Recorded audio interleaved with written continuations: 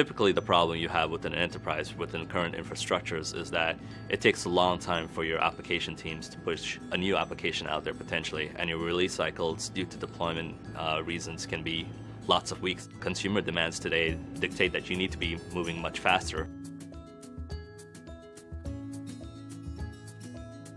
A financial services client of ours came to us with a pretty substantial problem where they wanted to bring their application deployment times down from weeks, if not months, to 15 minutes or less.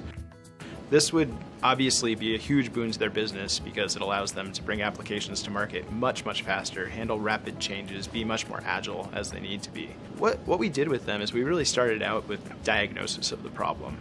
And once we understood exactly how their existing processes worked, we were able to help them understand how they could streamline those, leveraging our cloud technologies.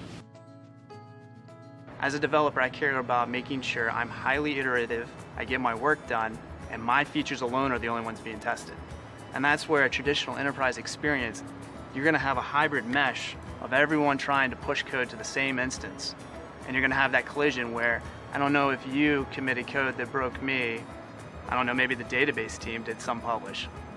That questioning is removed, and that's where OpenShift can stand up a unique instance for you. You get your own dev cycle, you get your own CI, you get your own database that you're self-contained, whether that's on OpenStack nodes with a PaaS on top of it, you get self-containment. You don't have to worry about someone else creating flux with your code path. And that's where I see the true value of that suite of cloud products that we offer right now. By giving that developer the ability to pull up an environment that looks exactly like they want it very easily without leveraging IT staff, they can have a very repeatable process by which, say, a new developer comes in and they're working on a new project, they can be working like that. You could go to a point where new developers are actually writing code on their first day of employment rather than having 3 or 4 days of waiting for their desktop to get configured correctly. Once a user has an account that's ready to go, they're ready to start development. Which is just fantastic for every enterprise, right? Because they're churning developers through every project, they're scaling up, they're scaling down, and they really need that agility and flexibility.